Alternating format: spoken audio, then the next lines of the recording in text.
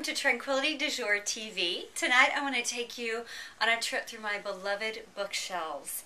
I'm going to show you some of my absolute favorites, some must-have gems, and many, I must confess, that I have not yet read. But I'm hoping to learn through osmosis, so that's why I continue to collect books. Alright, and then Louie the Pug is here just to help us out.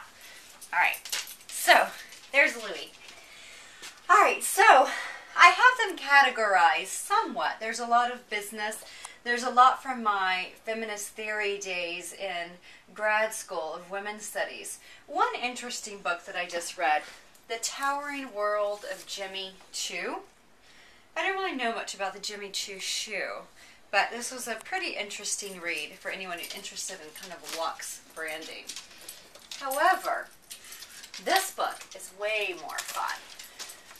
This one, these two actually, we've got Women to Women from today's most celebrated women, and the lovely founder of, or co-founder of Jivamukti Yoga is in here, Sharon Gannon, Longer Drew Barrymore, all sorts of really phenomenal women. This is a great book. It came out probably 10 years ago.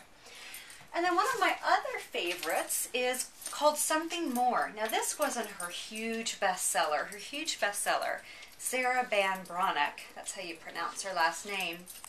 She actually wrote Something More, the beautiful pink book that was rejected by 30 publishers before it picked up and became an international success. But anyway, I love this book, Something More, because it really encourages you to continue to dig deeper. Then of course I have my collection of Sark, an absolute gem. Make Your Creative Dreams Real is a must-have for everyone's shelves. Louie's playing with his bone in the background, so sorry for the noise. This is a really neat book. Ambitious. It was actually retitled because I think the word bitch was not helping it sell. I actually picked it up because I loved that idea.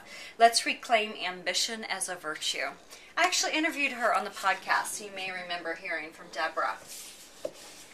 This is a book I haven't yet read, but I think everyone should read. I've had it for quite a few years. Pour Your Heart Into It. All about Starbucks coffee. Same thing with this, Women Who Run with the Wolves. A total classic for feminists. I think every woman should have this, but yet again, I've started it multiple times and have not yet finished it. Look at the size of this book. This is a book that I actually just picked up, or was given last week whenever I went to hear her speak. And what a phenomenal woman. She's named one of the most 50 most powerful women in the world. That's impressive. Supercorp. And it's a really cool book about social good in business. Another neat book that I adore and that I found to be really, really fun over the years is Anything by Alexandra Stoddard. She's an interior decorator / self-help guru, like all sorts of beauty rolled into one. Living a Beautiful Life is probably my favorite by her. And then of course we have some beautiful picture books, such as, look at this gorgeous book, The Spirit of Yoga. Gorgeous images. I mean, this was something I picked up 10 years ago when I first started doing more yoga, and I just am in awe at the beauty, the photography in this book. And it takes you through a lot of basic poses. And of course there's this one that was given to me from a former teacher at the studio. Legends, Women Who Have Changed the World Through the Eyes of Great Women Writers. Frida Kahlo, Elizabeth Taylor, Jane Goodall, all sorts of amazing, amazing women. So here's just a glance on this side. Now I'm going to take you over to the mirror image of this, so the left side of my fireplace. So here's some more fun books. How to Be Lovely, The Audrey Hepburn Way of Life. All sorts of really great books. These are some of my regular inspiration. Alexandra Stoddard again, The Black Book of Style, Paris Chic and Trendy, of course. And then a lovely photo of Beau and Moi in Muir Woods. So here is the mirror image of the other side I just walked you through. I'm obsessed with Anais Nin. Obsessed. And so here are I have every single one of her published journals, including her love letters between Henry Miller and herself, A Literate Passion.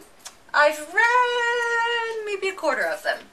Then a lot of other amazing women such as Anne Sexton, Isaac Denison, Simone de Beauvoir, Virginia Woolf, of course, Ayn Rand. I was reading her biography on the beach in Ibiza and wondered why no one was hitting on me. And so here we get into a lot more just eclectic books. We've got the Red Book by Sarah Beek, who I interviewed on the podcast, the creative entrepreneur. All sorts of really, really fun texts. A lot of these, I must confess, I have read, but it's probably 25 to 50%. Get up here with cookbooks. Not much goes on with the cookbooks, but the intention was there, so A for effort. Awake at Work, The Mindful Leader, a lot on leadership and doing it in a socially conscious way. And running businesses as a female. Run your business like a girl. True to yourself, values-driven business. Of course, The Alchemist, Girl Seeks Bliss. This is all about Buddhism for the modern girl. So here's my Paris collection, besides what's on the mantle. So we have all sorts of really fun books. A few that have been gifts. C'est la vie. An American woman begins a new life in Paris, and voila, becomes almost French. Haven't read it yet, just got it. Paris Chic and Trendy. This was another gift that was sent to me by a lovely reader out on the West Coast. Designer studios, hip boutiques, and vintage stores. And again, throughout here, French at a glance in case I ever get somewhat proficient with pronunciation. Entrevue. This is Entrevue. This is an amazing book. Woman's Guide to Finding Her Inner French Girl. A Writer's Paris. This is a really fun read. All You Need to Be Impossibly French. French Women Don't Sleep Alone. Paris in Mind.